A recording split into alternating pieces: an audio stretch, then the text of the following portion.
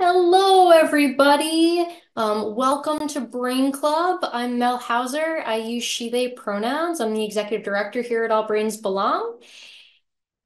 And let me share screen and get us started.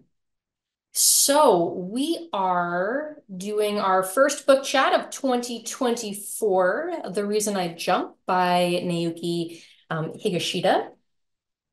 And I know that since for some folks who are new to Brain Club, I just orient you to what we do here. I want to begin today with a quote that I read over the weekend that like so called to me.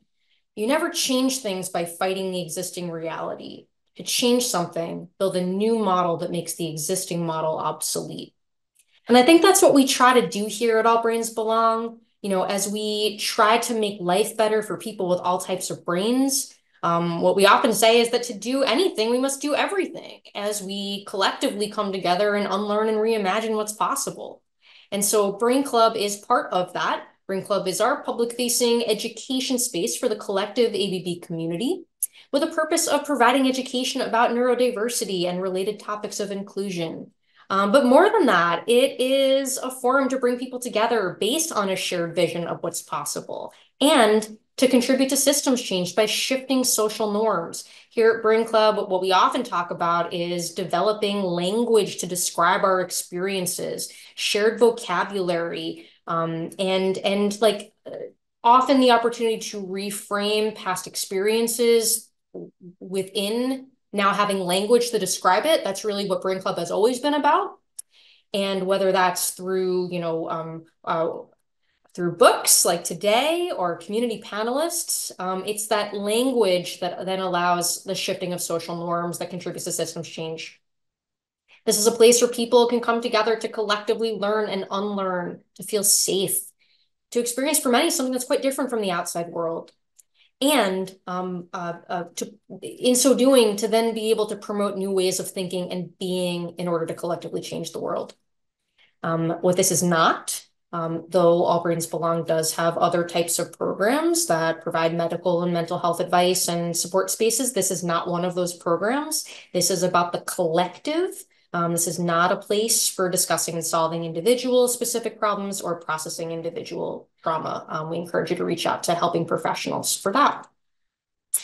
All forms of participation are okay and welcome here at Brain Club. You can have your video on or off. And even if it's on, I mean, yeah, right, if it's on, we don't expect anything of you. We certainly don't need you to sit still or look at the camera or like any of that. So feel free to walk or move or fidget or stim or eat and, whatever needs doing. All forms of communication are okay. You can unmute and use mouth words. You can type in the chat box. You're also welcome to send questions or comments using the private messages to me, and I won't read your name out if you do that. And in addition to affirming all aspects of identity, it's important that we cue safety to the collective. And one of the things that we talk about is when it does come to discussion time after the pre-recorded video here tonight, just really important to be discussing the impact of experiences, not specific events. Closed captioning is enabled. You just have to toggle it on if you'd like to use it. So depending on your version of Zoom, you might see the live transcript closed captioning icon. But if not, look for the more ... and choose show subtitles. You can do the same and choose hide subtitles if you'd like to turn them off. And that's my visual support to open the chat box. Okay, there we go. Now I'm seeing it. All right, so last thing before we get started in our topic, I just wanted to name that next week kicks off our new month, our new theme. And our theme for February is that connection is the path to health. So we'll be discussing various topics there within, and I look forward to you joining us. So Lizzie, if you can put the registration link for February Brain Club, perfect. And then that's also the QR code if folks want to access it that way. And one of those topics is we're going to try to do a community panel on redefining the relationship to work. And love to invite new panelists, or particularly here interested in learning from intersectional experiences of work. And please reach out if you'd like to be a panelist. Thanks, Sarah, for dropping your email in chat.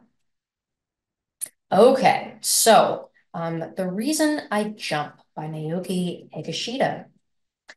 We are going to watch a pre-recorded video of the last time we did a book chat. You are welcome while the video plays to ask questions or comment in the chat. We did get feedback last week that some devices actually don't let people see chat messages that are in the reply thread, like the collapsible thing.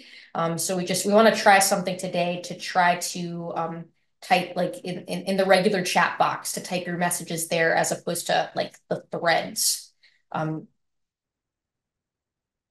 Okay. So with that, David, take it away.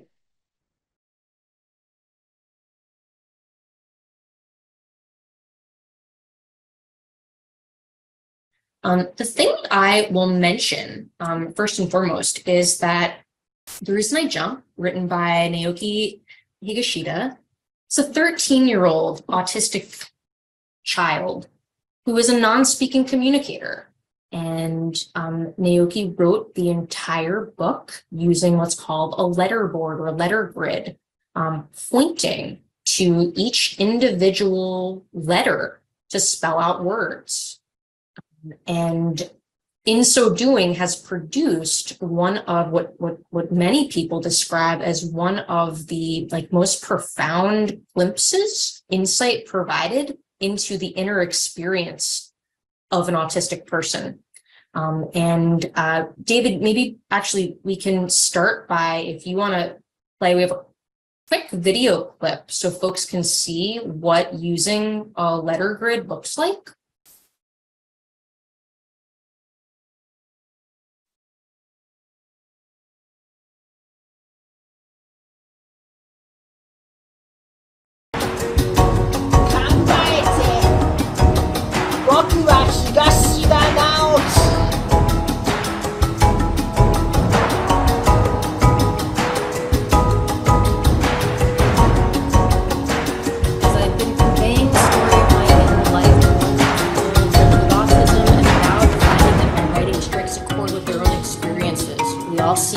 To stand up again after falling down.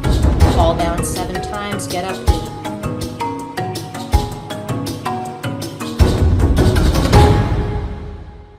That's the sequel. And that's showing, actually, this book has a sequel, Fall Down 7, Get Up 8.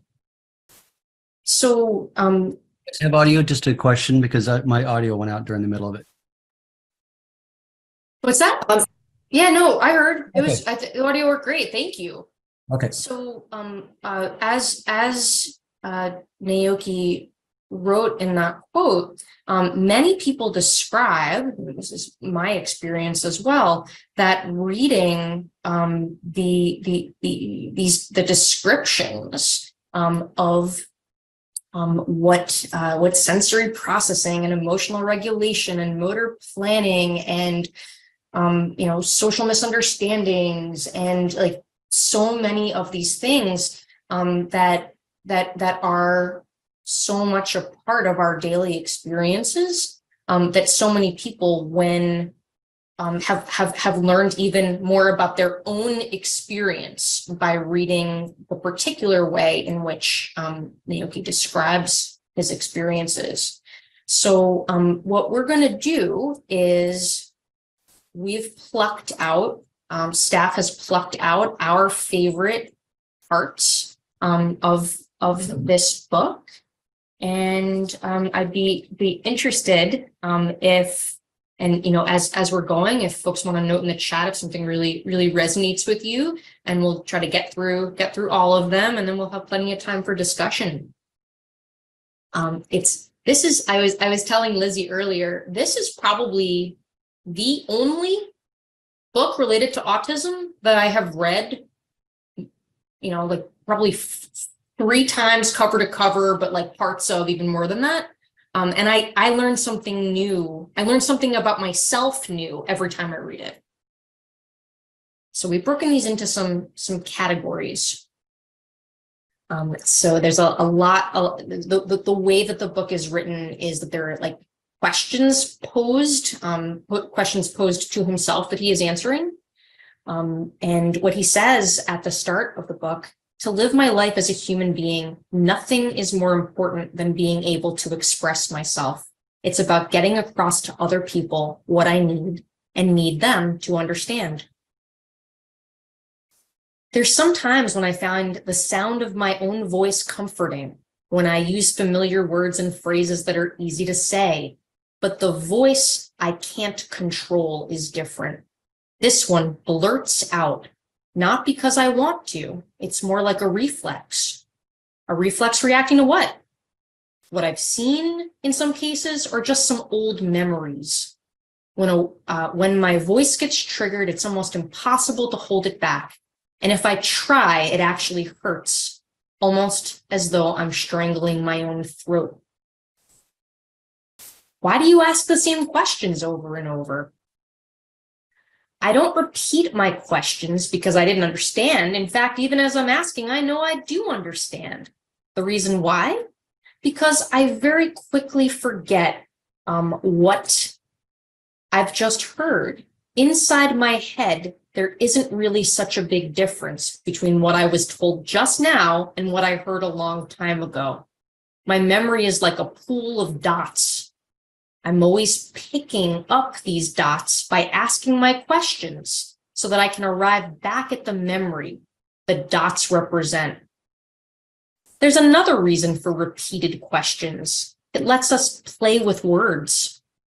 As hard as we try, we'll never speak as effortlessly as you do. The big exception is words or phrases we're familiar with. Repeating these is great fun. It's like a game of catch with the ball. Unlike the words we are ordered to say, repeating questions we already know the answers to can be a pleasure. It's playing with sound and rhythm.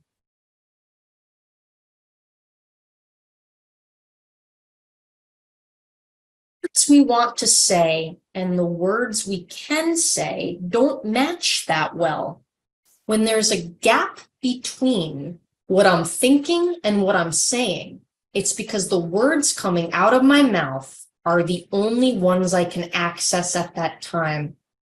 These words are either available because I'm always using them, or because they left a lasting impression on me at some point in the past. Just because some of us can make sounds or other words, it doesn't follow automatically that what we've said is really what we want to say.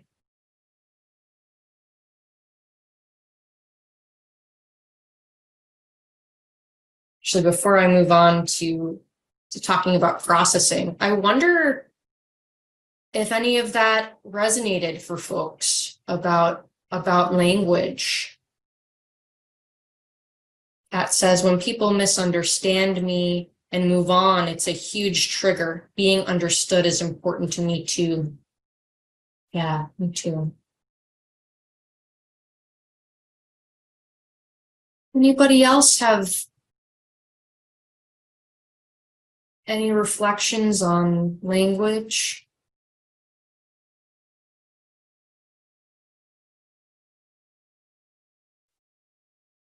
Annika says, the concept of time I've always struggled with. Yes, yes.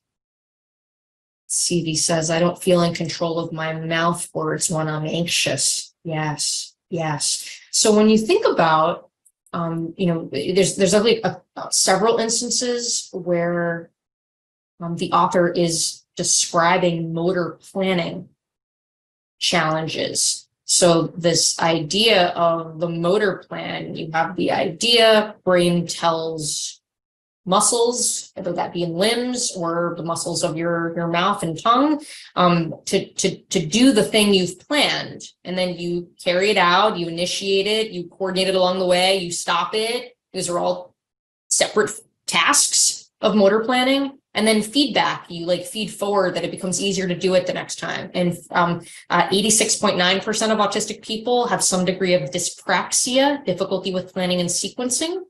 And it's in many ways, many people describe autism as a motor coordination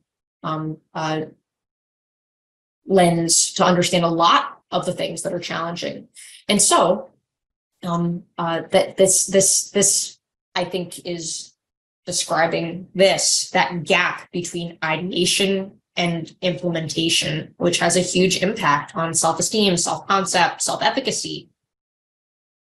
Pat says, last week is the same story as 40 years ago. There's somewhere in the past, and I can tell it happened before that and after that. But as far as a date, what? Yeah.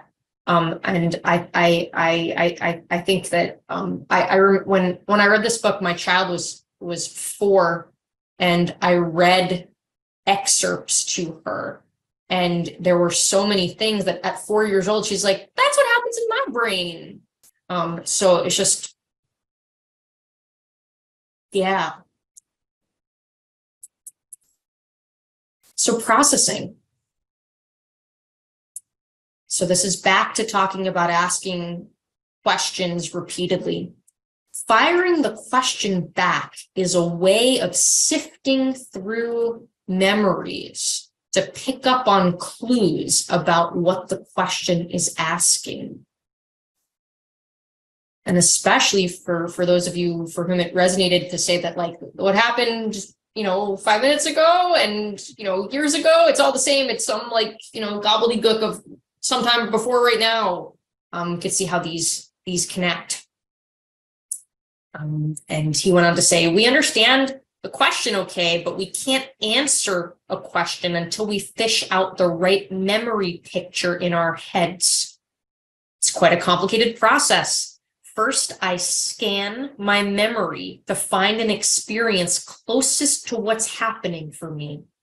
When I find a good close match, my next step is to try to recall what I said at that time.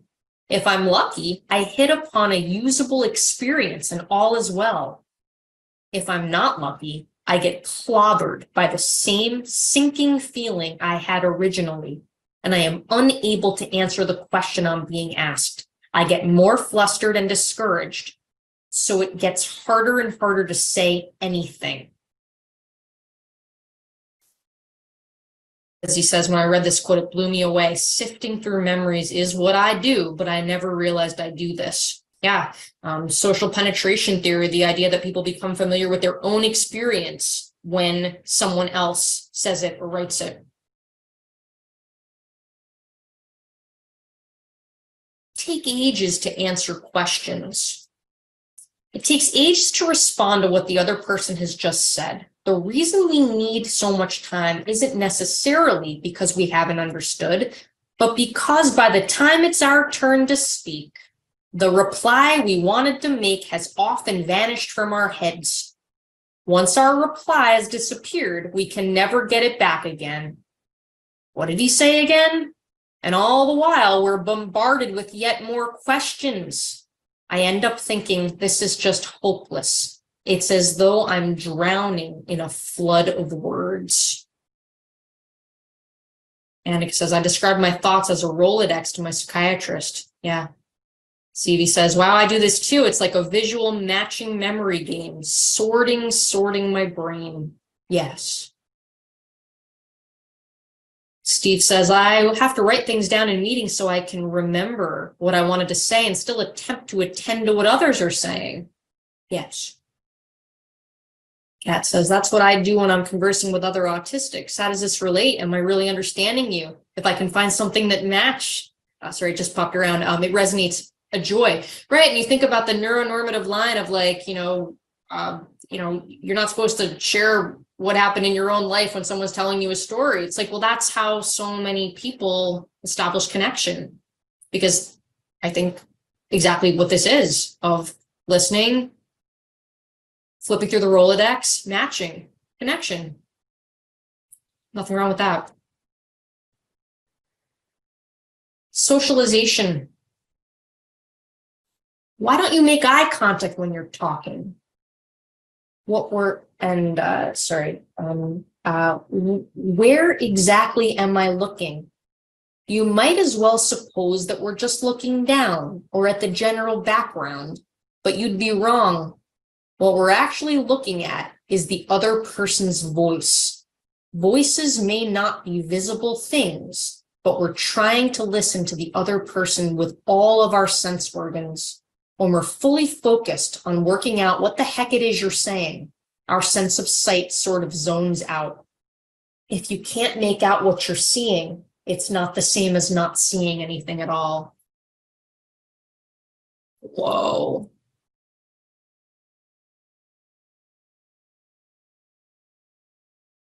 I will often describe to people who don't, like, don't identify as being autistic, don't, endorse necessarily understanding this. And I'll describe that, like, I have the kind of brain that listens better when I'm looking somewhere else. But it was not until I read this, looking at the other person's voice. Yup, that is absolutely, I wonder, for anyone else, does this resonate? As he says, yes, it's the voice. Mel, that's the same kind of thing that soldiers report in Steve battle. says, a couple of people say yes. Steve says, definitely easier to listen when um, not looking at the other person. Looking at them erases my brain. Yeah.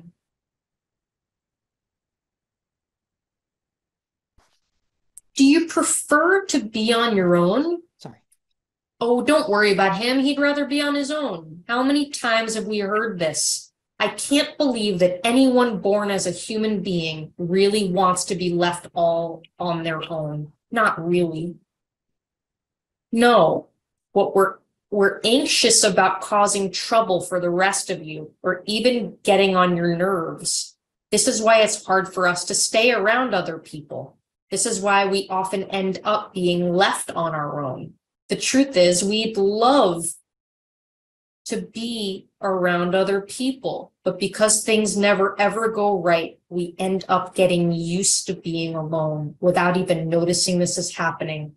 Whenever I overhear someone remark how much I prefer being on my own, it makes me feel so desperately lonely.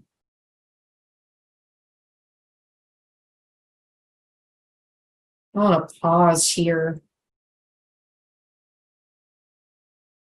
Kat says to feel like a burden is devastating. Steve says because things never go right. Right. This is like, I think this concept comes up at Brain Club a lot, right? Where it's the safety thing. And if so many people have never felt safe showing up as their true selves.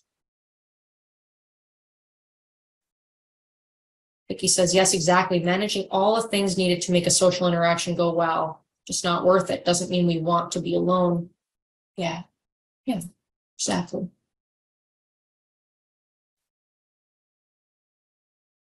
I'm going to virtually go to this. I'm going to read a couple more quotes in the socialization bucket.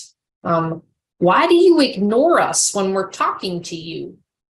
Not noticing is not the same as deliberately ignoring. It's very difficult for us to know someone's there and that they're just talking to us just by their voice. And I think to me, that's really describing the attentional tunnel. If you're not in the attentional tunnel, you can't be attended to. And, when we think about conflicting access needs, in my house, because of, I think another quote was really talking about working memory, but by the time it's my turn to talk, I'm going to forget what I was going to say, working memory challenges. So a lot of people in relationships, not only have that as a real consideration. If I don't get my thing out right now, it's urgent because I'm going to forget it. And impulsivity of like, it's on my, I think it, I say it, I blurt it. And then what do you mean you're not attending to me?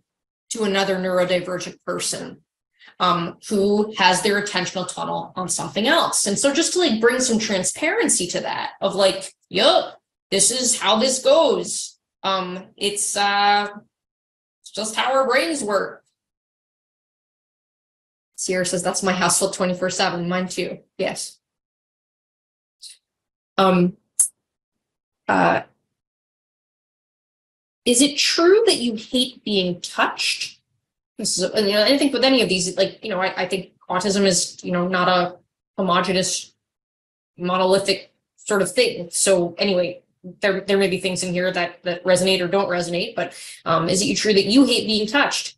Being touched by someone else means that the toucher is exercising control over the person's body, which is not even its owner, which not only, sorry, brain, which not even its owner can control properly. It's therefore as if we lose who we are. It's also the dread that by being touched, our thoughts will become visible.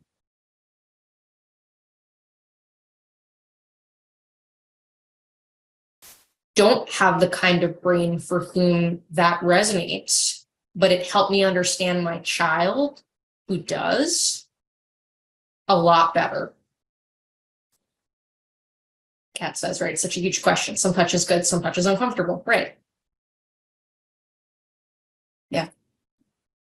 David's the same for my child. What are your flashback memories like? The trouble with scattered memories is that they sometimes replay. In somebody's illness like fibromyalgia, and touch is painful. Yes, exactly.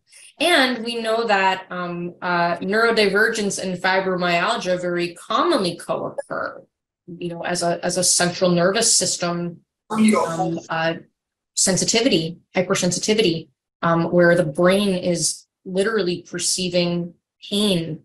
And this is far more common in autistic people. And as part of, and I'll say more about this at the end. There's this big next month at Brain Club, we're going to be talking about neurodivergent health, and we're going to be talking next week about some of the common health challenges that autistic and ADHD people experience. And there is this big cluster of neuroimmune conditions. So Julie, thanks for naming that. So fibromyalgia is part of a much bigger cluster of things that run together.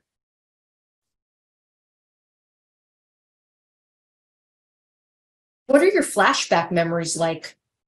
The trouble with scattered memories is that sometimes they replay themselves in my head as if they had only just taken place. And when this happens, the emotions I felt originally come rushing back to me. It's like a sudden storm.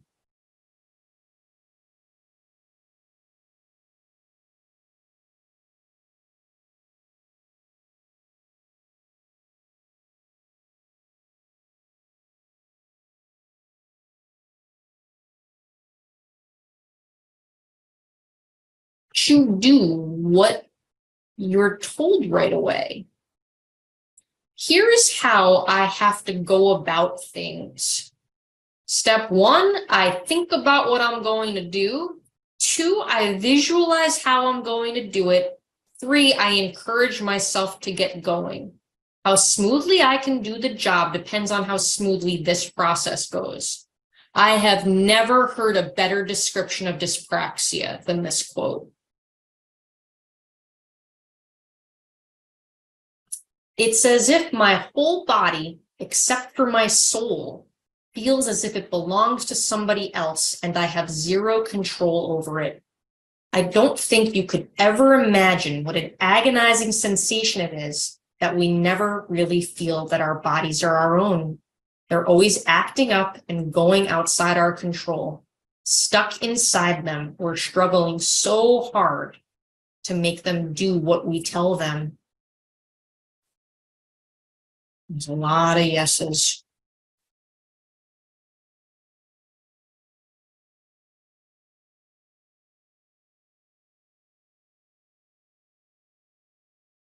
Skip around, is it? Okay. All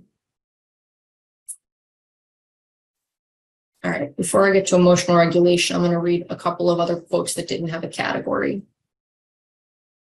Why do people with autism cup their ears? it's more to do with the fear that if we keep listening, we will lose all sense of where we are. At times like these, it feels as if the ground is shaking and the landscape around us starts coming to get us, and it's absolutely terrifying. So cupping our ears is a measure we take to protect ourselves and get back our grip on where we are. Vicky says, loud sounds physically hurt. I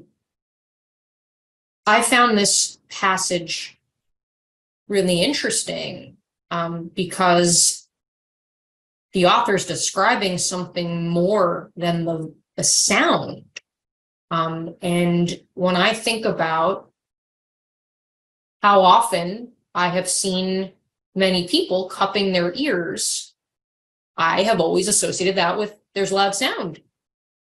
But it seems like it may be more of that. And when I think about, like, you know, if I have, like, you know, snapshots of like memories of being like really profoundly dysregulated, when there's not a loud sound going on, I totally get the idea of like anchoring, attempting to ground. Ellie says the anxiety caused by a din of sound is like a wave watching over me. Kat says even certain tones of voice can physically hurt. Yep. Do your senses work differently in some way? It's my own despair that causes me to misread the messages my senses are sending me. If all my attention gets focused on one area of the body, it's as if all my body's energy is concentrated there too, which is when my senses all report that something in that area is going badly wrong. My guess is the despair we're feeling has nowhere to go and fills up our entire bodies, making our senses more and more confused. Somebody in the chat, and I like started to read and then the chat moved and I lost it, mentioned monotropism, the idea that fewer things at a time captivate our attention and do so more intensely than for other brains. I think what that quote made me think about that. You know, if you have the kind of brain that's taking in so much more information, you have to develop an attentional tunnel. Kat says, somebody did that today, cupped their ears. So my first thought was that they had an earache. Nope. Sound? Nope. Someone said something upsetting. Yep. Yeah. Sarah says, yes, I feel everything and hear everything around me. It can be hard to filter out.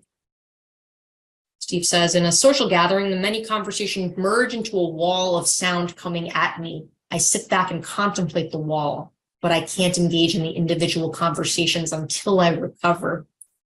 Yeah.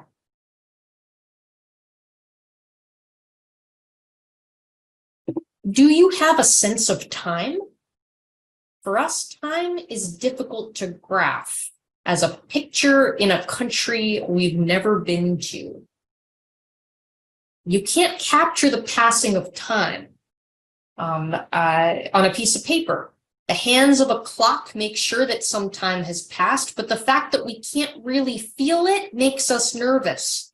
Time can only be fixed in our memories, in the form of visual scenes. For this reason, there's not a lot of difference between 1 second and 24 hours. Exactly what the next moment has in store for us never stops being a big worry.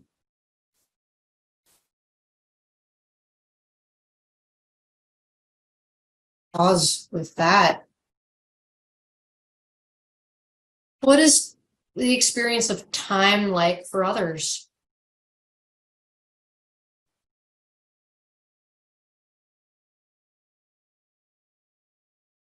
Kelly says, time is my nemesis. I'm grateful to live in a place with seasons. Otherwise, a year could pass without my knowledge. Having children rapidly outgrowing me helps me see time pass as well.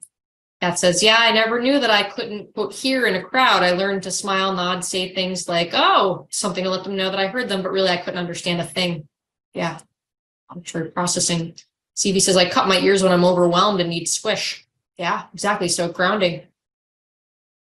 Like he says, I can't seem to be on time regardless of how important the consequences. Yeah, you know, the executive functioning of like getting everything together, out the door. And, you know, like if you have the kind of brain that doesn't perceive time, it's very hard to like work backwards and leave enough time because it seems like you are. Sarah's describing hyperfocus, losing track of time that way. Yeah. Kat says, hi, I couldn't move on the time conversation till I finished my thought about hearing. Yes, exactly. Which is totally okay. It's yes, that resonates with me a lot. And it says blue light filtering glasses has made my mind so much calmer. That's so interesting. That's really cool to know. I've ever since having COVID in the winter, I've really noticed that when I have my lights on, it really just saps my battery a lot sooner. Anyway, like shutting off the lights can really extend the life cycle of my battery. Kelly says, or if I know I have 10 minutes left, I seem to consistently think I have 10 minutes left, like along the entire 10 minutes. Yes, absolutely, that resonates. Lizzie says, trying to calculate enough time to get out the door is hard when you can't feel time. Yeah.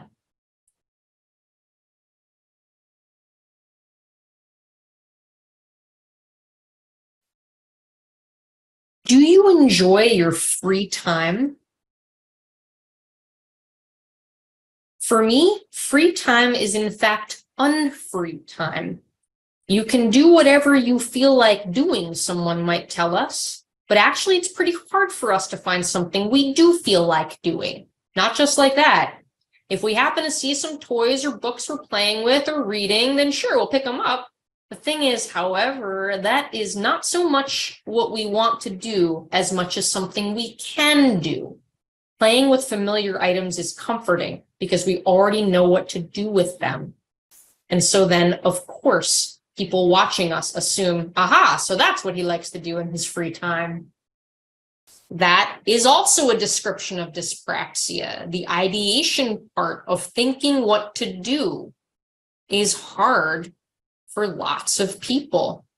I remember when I became a new parent and I'd be like on my days off from work, I'd be like, I can't think of what to do with my baby.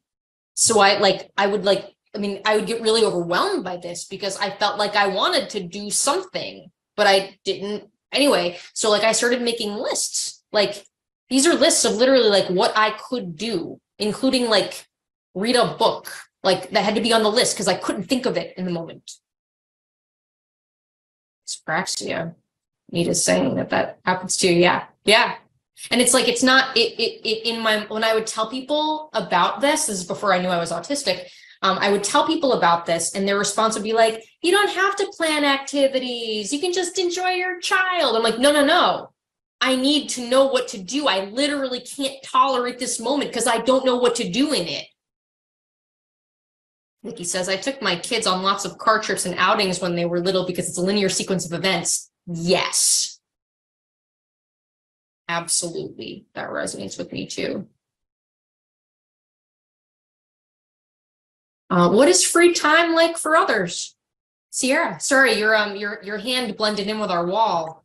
Oh, you're good. I also really like that, Vicky. That was my mine and my dad's thing was drives because it's linear.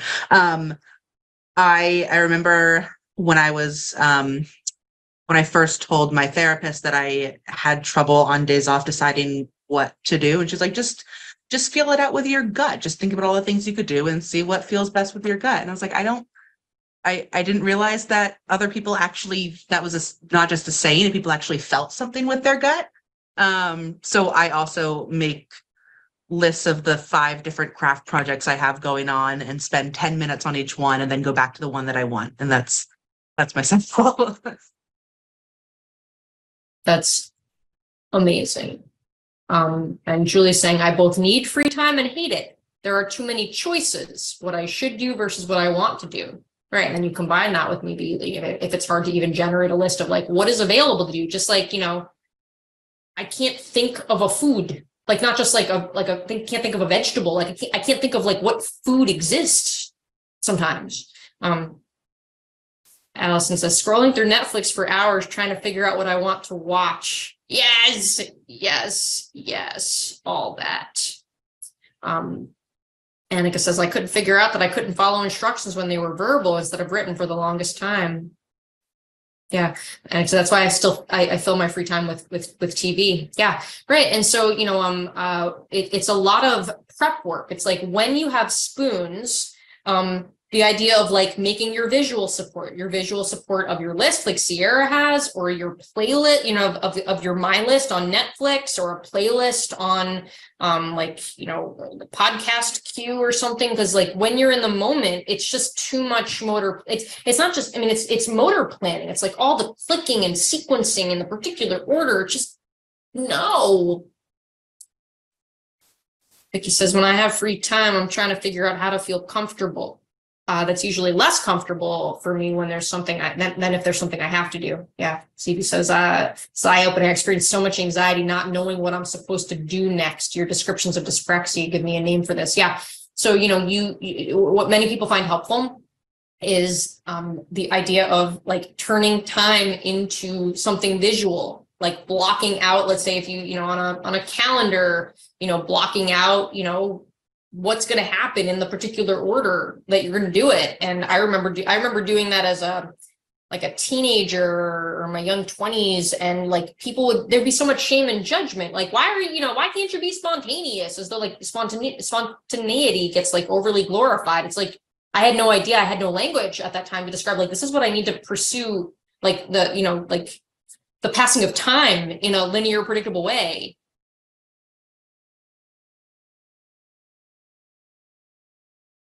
Why do you keep repeating certain actions again and again? The repetition doesn't come from our own free will. It's more like our brains keep sending out the same order time and time again. Then, while repeating the action, we get to feel really good and incredibly comforted. I feel a deep envy of people who can know what their own minds are saying and who have the power to act accordingly. So that's describing inertia. Object in motion stays in motion. Dopamine deficiency. You start doing the thing and can't stop doing the thing. So somebody mentioned scrolling on Netflix, scrolling on social media. This is a lot of a lot of us have motor things that we start doing and can't stop doing, and this is the management of this is to get dopamine. So in our medical practice, we spend a lot of time on identifying someone's manifestations of inertia, either foot on the brake, can't start doing the thing, or foot on the gas, can't stop doing the thing. And the management of both is to get more dopamine. So Kat's saying, listen to the recording to write it down, to process it, right? To take notes on it, to, organize it, make it linear. Definitely. Why do you get lost so often? I never feel at ease wherever I am. Because of this, I wander off or run away in search of some location where we do feel at ease. When we're on the search, it doesn't occur to us to consider how or where we're going to end up.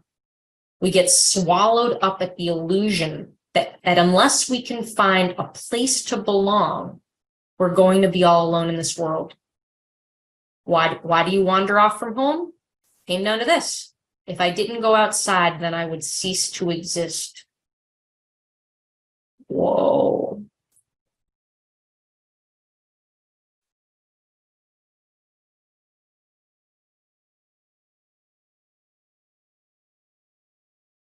Emotional regulation.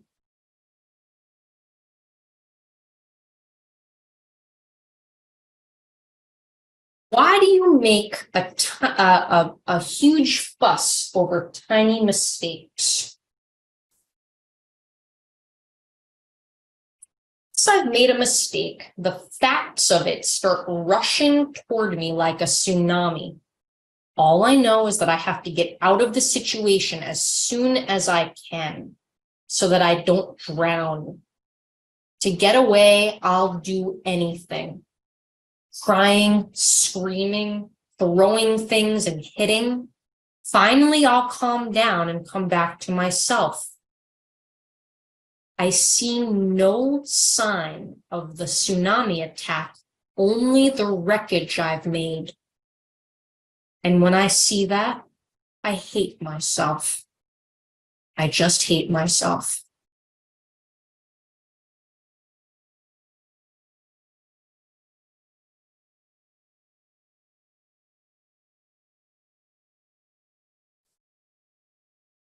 Annika says there's so many layers to that.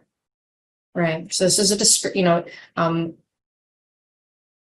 first time I read this book, I didn't know that I was autistic yet. And I read this and that so deeply resonated with me of the aftermath of a meltdown. I didn't know that anyone else had that experience. Turns out a lot of people have that experience.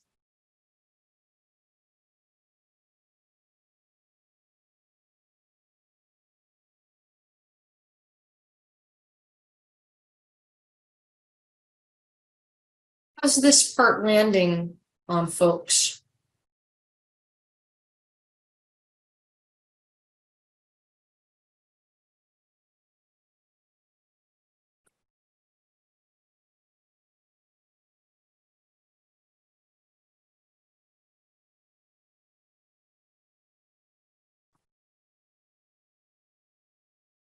Lee says it's the tiny mistakes that get you in trouble.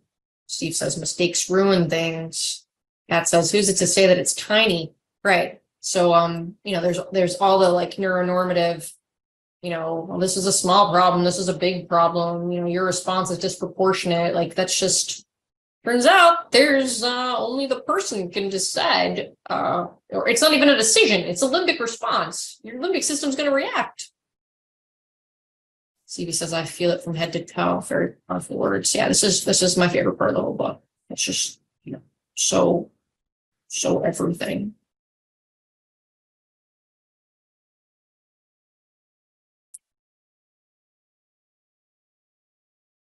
Sarah says, it helps me to feel empathy for my child as a parent. Yeah, so Sarah, I quote this line to parents of my child patients a lot, because not only is there, at no fault of any individual parent, but it's like a society thing, where downstairs brain is held to the standards of upstairs brain, when this is an involuntary automatic reaction to threat. And if there's also then, the shaming, the invalidation, the, all the things that, happen really commonly in society, comes back to, I see the wreckage I've made, and when I see that, I hate myself.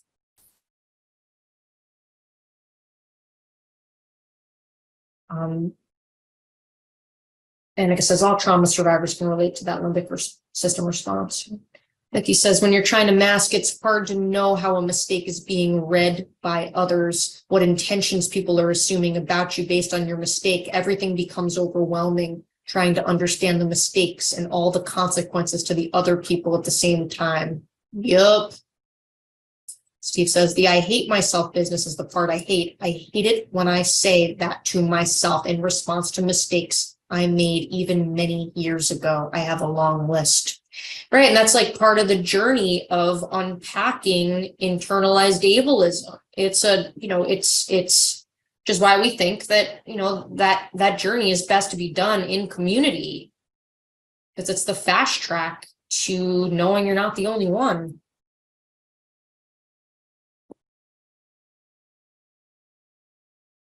So we have about 10 minutes. I'd love to hear from, maybe first, I'd love to hear from anyone who hasn't had a chance to share what's standing out for you or anything that's coming to mind. And again, no pressure. I just want to make sure we can create space for those who wanted to share, but we're, you know, we benefit from some extra space.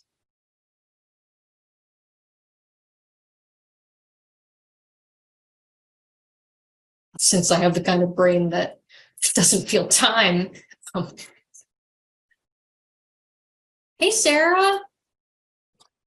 I just am sort of thinking about this, the meltdown thing, and I'm just thinking, you know, from a sort of an evolutionary survival standpoint, because I always like to think about things in those terms, but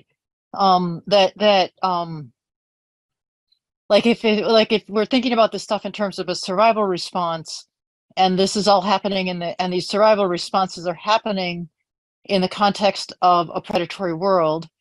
So it makes sense, first of all, that there would be a group of people, like not everybody, but some of us who would be hypersensitive to threat and who would be hyper responsive to threat. And so on that sort of on the outliers, that could be useful to our species.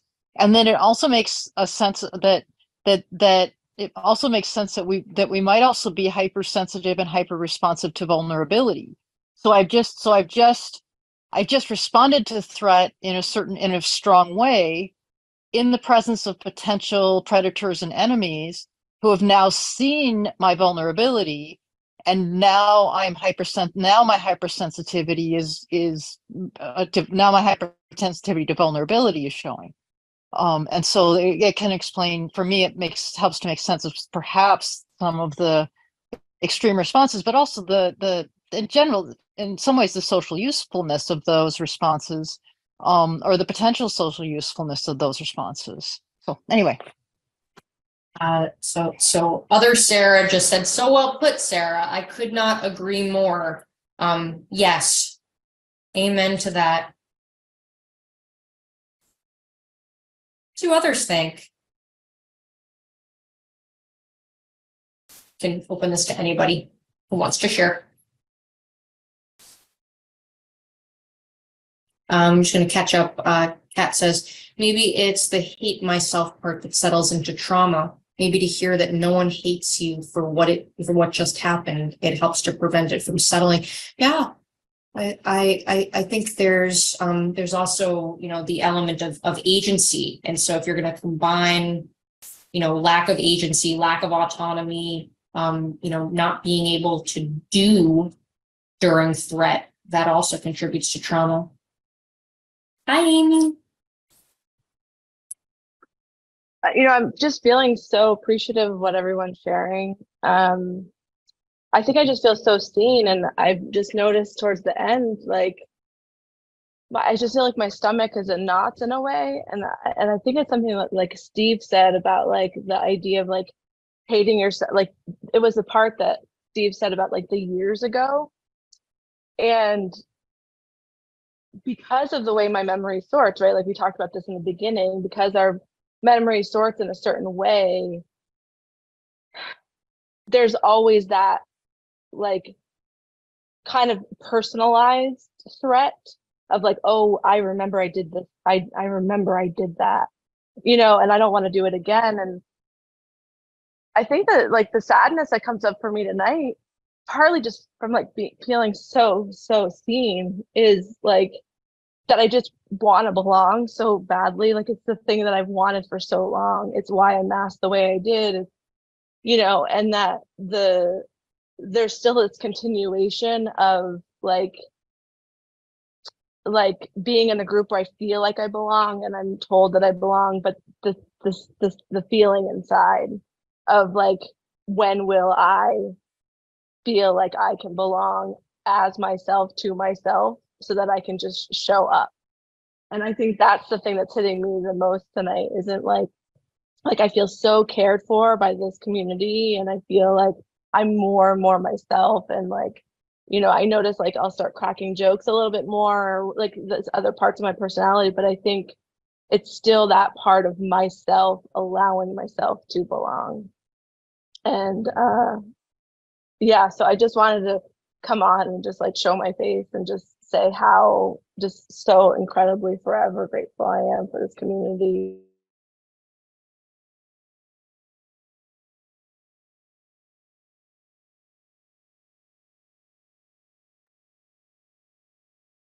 Wow.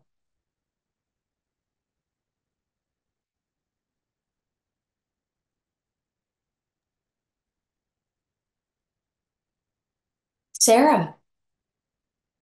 I was going to say, there was a quote that we didn't get to when we did this the first time. And it was that the truth is that we'd love to be with other people, but because things never ever go right, we end up getting used to being alone without even noticing that this is happening.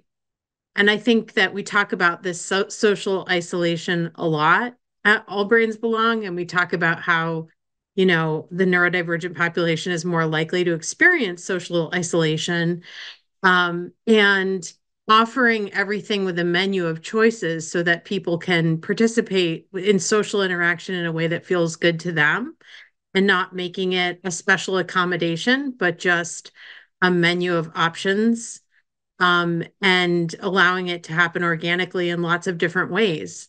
And so I think about that with like our Kid Connections program and how there's just children out there who like are so isolated and alone, and they're finding a friend sometimes for the first time, you know? And and so I see it at all levels, and I see it at Brain Club every Tuesday, and coming together and just having people share their story and having people feel, less alone. And so yeah, just viewing that, stepping out of that neuronormative way of like, what does friendship look like? Or what does, a social program look like? And really allowing it to happen in a way that feels good to each individual person. Thanks, Sarah. Sarah, did I see your hand up before? Yes, it was. And then I got lost away in Sarah's beautiful um talking about social isolation and how amazing of an experience it is when that barrier comes down. Yeah.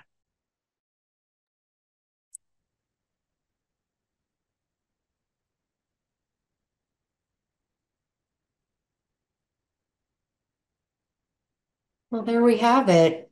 I appreciate you being here tonight, all of you, being part of this community and being part of creating something different, creating something new. And because I think those authentic connections, can you even, for all of the painful sentiments of what was shared tonight and like the things that really stood out, for me at least, like what would it have been like to have authentic connection where these things were talked about decades ago, to have language for understanding those things and all of those like hardwired neural pathways that now we are having to unlearn and shift. Um,